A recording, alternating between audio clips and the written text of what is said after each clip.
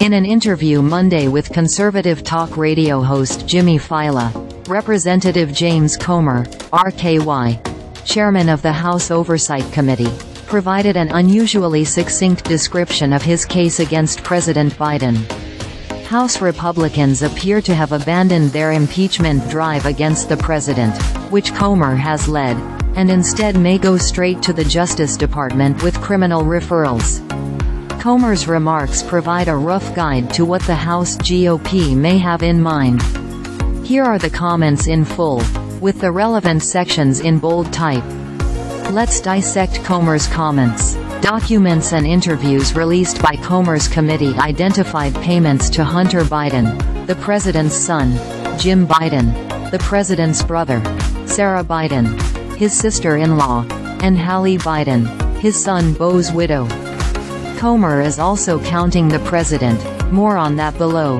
Committee staff say payments were also received by Melissa Cohen, Hunter's current spouse, Kathleen Buhle, his ex-wife, and 3 minor children who are not being identified, adding up to 10.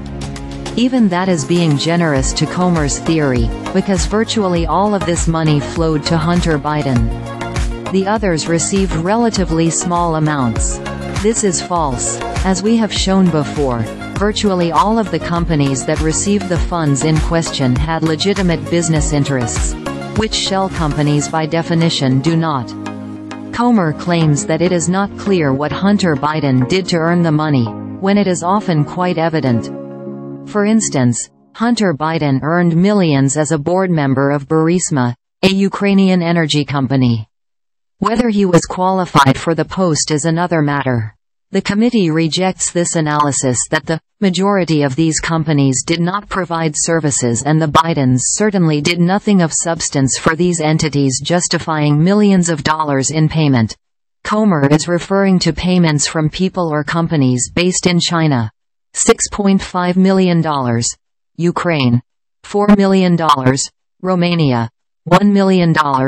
And Kazakhstan. $142,300 from a businessman to Hunter Biden to pay for a Porsche sports car. The 5th country is Russia, but that requires an asterisk. The committee is counting a transfer of $3.5 million from Russian billionaire Elena Baturina. Hunter's former business partner Devon Archer testified that that money was not intended for Hunter, as has Hunter. That was Devon's, Hunter said in his congressional interview. I never received a dime from Ms. Baturina. I didn't have any involvement with her in any way. The committee staff says, 5 is a conservative figure that does not include other countries that were allegedly sources of payments, such as Panama and Cyprus. The last time we investigated this matter, the committee could document between $11.7 million and $15.18 million in transfers to Biden family members. The difference depends on whether you include Baturina's $3.5 million.